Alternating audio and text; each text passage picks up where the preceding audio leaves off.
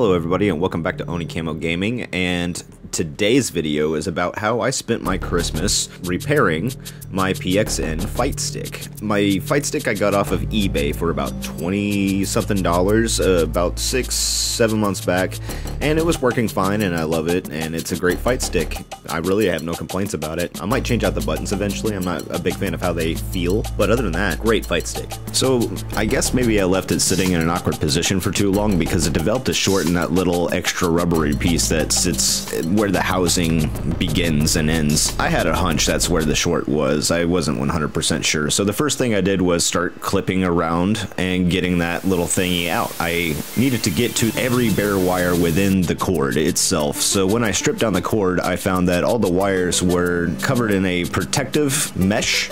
So I had to strip the protective mesh first, and then I would separate the colors very carefully, and I can't remember all of them, but we definitely had black and white for the ground and positive, and we had red for the hot, and then there were a couple other wires for signal wires. I don't have the appropriate tools, and probably don't try this at home, especially without parent supervision. All I had on hand was a razor blade, and it's honestly not even a new razor blade. This is dangerous, don't do this. But I've been doing stuff like this since I was a kid, so I felt confident in doing this without hurting myself, and I did. I stripped the wires down without hurting myself. I found these forceps device at a yard sale or something. I forget where I found them, but I got them for dirt cheap. They're secondhand.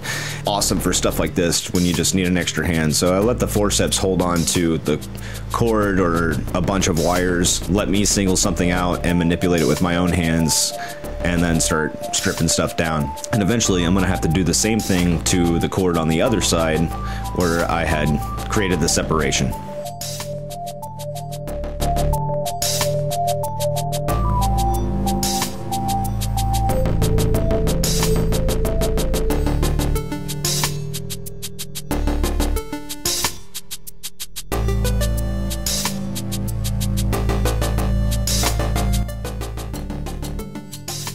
I got to doing stuff like this with my stepfather, my stepdad, when I was about 12, 13 years old. Well, I guess to be honest, I was doing this a little bit earlier on my own, but damn near electrocuting myself every time.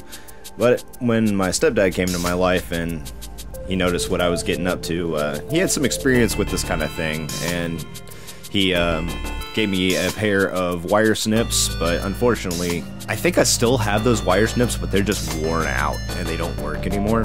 What you should be using for a project like this, especially if this is your first time and you're not used to doing stuff like this, you really want to have wire snips and maybe these little forceps.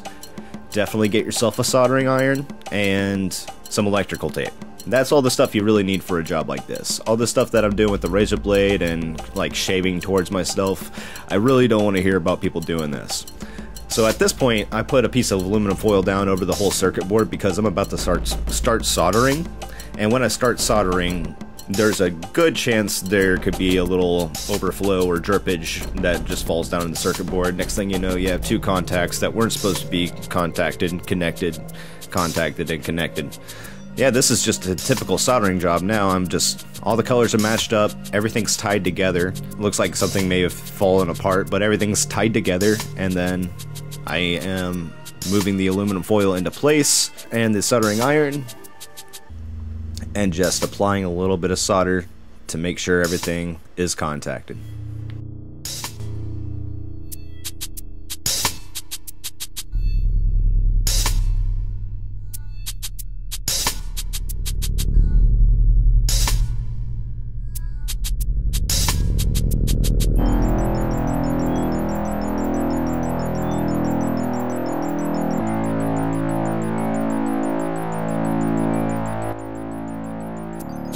If you've never soldered or welded or done anything where you've joined two little pieces of metal together, just know that a little bit goes a long way in some of these cases, especially with solder. You don't really need to just blob it on. Like, as soon as you can contact the tip of the solder wire to the heat, it pretty much just gives immediately. So as soon as you got the solder giving, just pull it right back away and then let it cool. It only takes an instant to cool, and then that should be fine. If you have any problems beyond that, you're probably going too heavy or too light, or you have some kind of solder that doesn't work for the job you're trying to do. You don't need a very thick gauge of solder for this kind of stuff.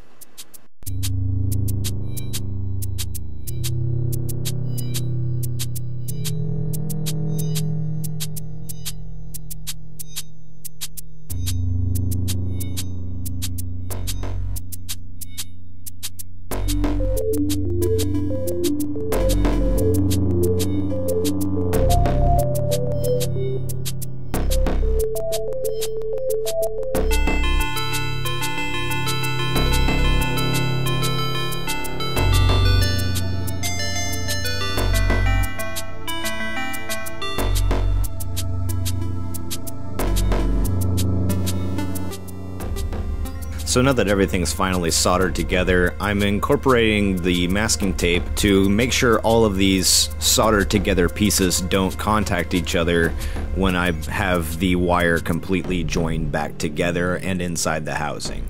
So finishing up the last red wires, contacting them, wrapping them up with a little masking tape, just has to be neat and tight enough to keep them from contacting one another. That's the main idea. It's okay that there's this little bit of bulb. No one's ever actually going to see this bulb in the middle of the wire.